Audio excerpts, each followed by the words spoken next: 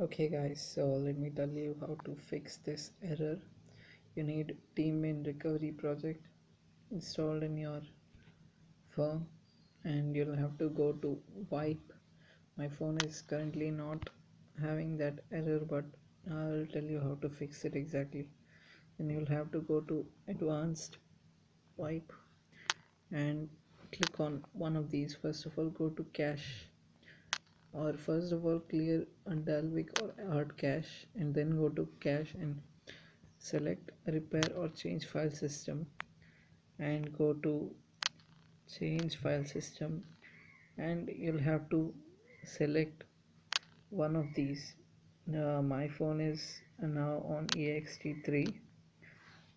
This will happen only if this has been changed while flashing ROM.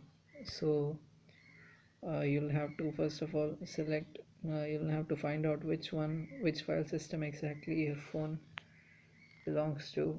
If you don't find it, you'll have to do it manually. First of all, go to select ext2 and then swipe this, and then again go back and go to system, and you'll have to do this process ext2 for system, and then again go back and do this to data, repair change file system, and ext2.